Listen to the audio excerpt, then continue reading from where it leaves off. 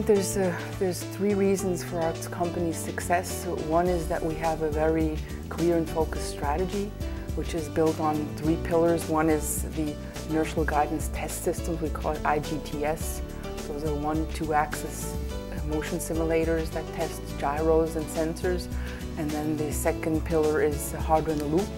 Those are large flight motion simulators that test missile applications. And then the third pillar is service and refurb retrofits in the market.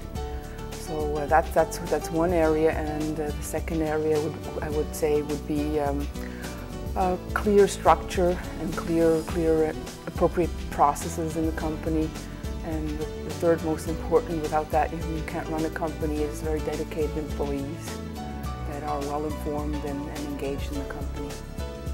We see a lot of opportunities in the market, and there's a growing need in the MEMS inertial sensor market for more low-cost test capabilities, and we're trying to address that need of these inertial MEMS sensor industry and device makers to offer the services and products.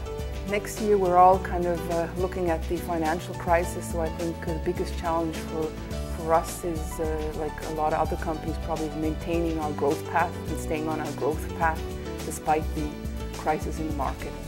Pittsburgh, I mean, I'm only here now 2.5 years, but I mean, I've read the history. I mean, we all know that manufacturing has changed quite a bit from the steel industry. Today we have robotics, we have healthcare, we have computer science that's very strong, so I would say that they are kind of characterizing the manufacturing industry today, but we still have a lot of small and medium-sized companies. The workforce here has probably changed, because you used to have, in the steel industry, we had immigrants that were trained on a certain trade or a skill by models from Europe. They immigrated to Pittsburgh, and they had dedicated knowledge in one area, and they stayed in that area for 20 years or more, or the whole life they worked in that area. And today I think it's the younger talents, they want to move faster. We don't have apprentices models here in Pittsburgh, which is a shame, because that's how you can learn a trade or a skill in manufacturing. We've hired actually about 8 or 9 people this year, since the beginning of the year.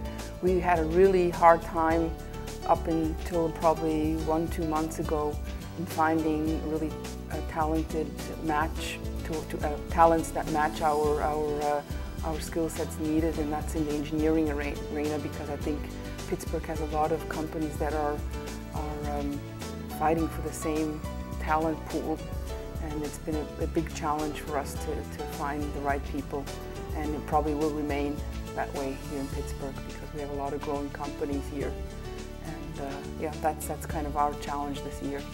At the moment, what keeps me up is my little newborn to become.